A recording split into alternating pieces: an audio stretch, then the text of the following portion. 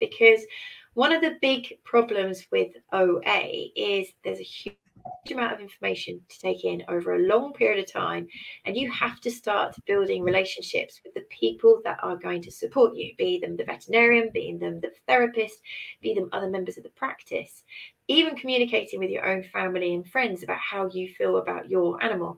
Let me take you on a little journey. Sorry, Andrew, I will introduce you.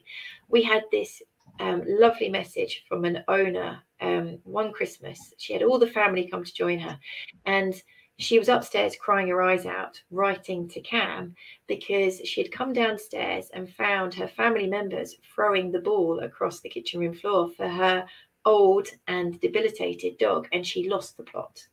And she suddenly became alienated from the family at Christmas and didn't know what to do with herself. So even communicating with your family is really, really important to make sure that you can do the best for your beloved.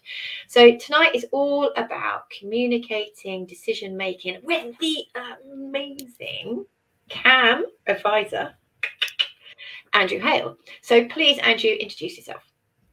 Hi, Hannah. Thanks for having me. And hi, everybody. So I'm my role now, my hat more generally now is I'm a certified animal behaviorist working predominantly with dogs. But pre that, I worked with humans. So I had a long human therapist career.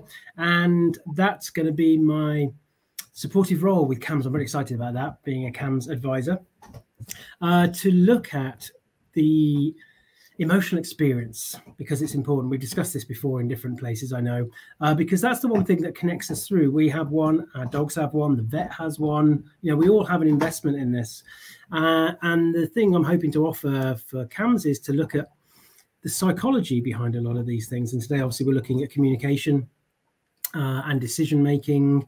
And that's such an important part of the process, and definitely linking it back to the great resources that CAMS has to offer to help in this process. I think that's going to be important.